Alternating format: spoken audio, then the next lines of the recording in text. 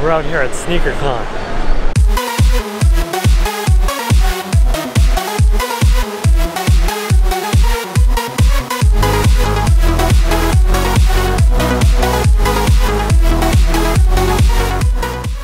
Alright, so most of you may not know this, but yesterday was SneakerCon, and I had a booth.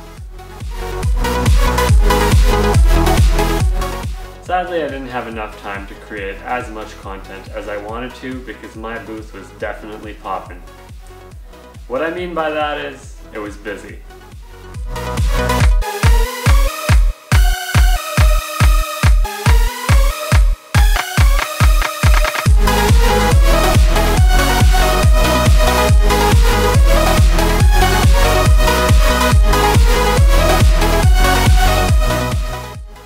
SneakerCon Toronto was huge. It was way better than I ever expected it. The booth did amazing. I sold a lot of sneakers. I try and bring good deals to the people so that the people don't have to find the good deals.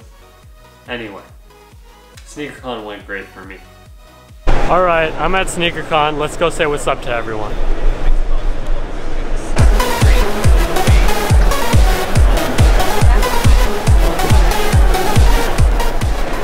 We're gonna see some familiar faces in the vlog. Familiar face number one.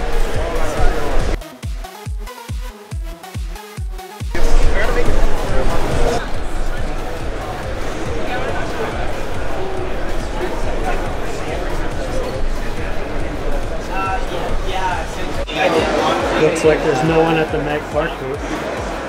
Uh-oh.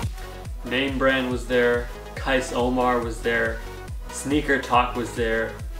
A Sneaker Life or something like that was there.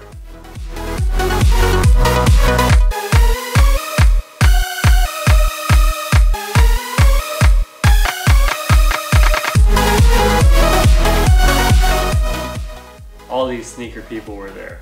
From YouTube, from America, from Canada, probably from Asia.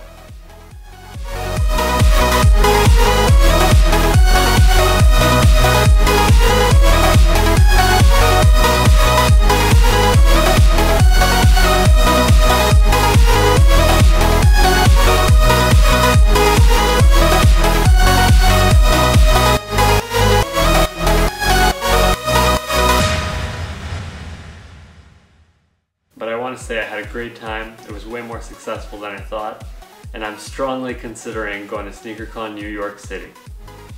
If you've never been to a SneakerCon, it's a pretty cool event.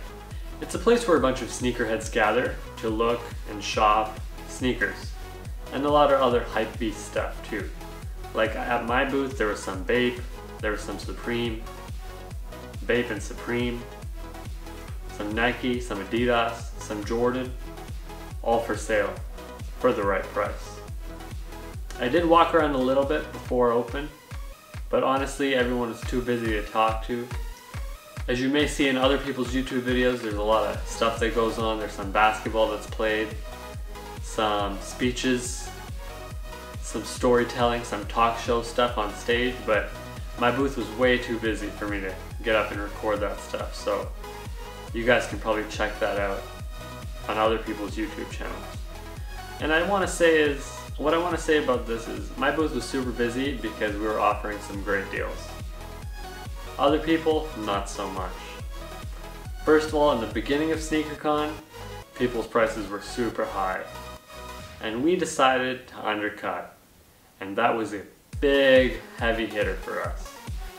And next time there's a SneakerCon in a city near you, you should probably hit it up. It's a lot of fun. I got some tips for SneakerCon, guys. Tip number one, be prepared to wait in line.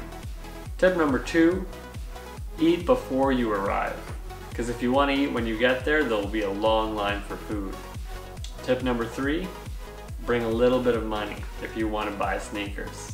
Tip number four, don't bring any money if you don't want to buy sneakers. Tip number five, have fun. Don't steal.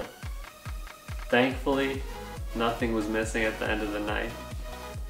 I know there were some kids with some issues yesterday, but Thankfully we had a good night yesterday where everything went off smoothly. We had no major issues. I talked to Mickey from Mag Park. Hopefully we can go hit that store up in LA and make a video one day. Lots of opportunity at SneakerCon.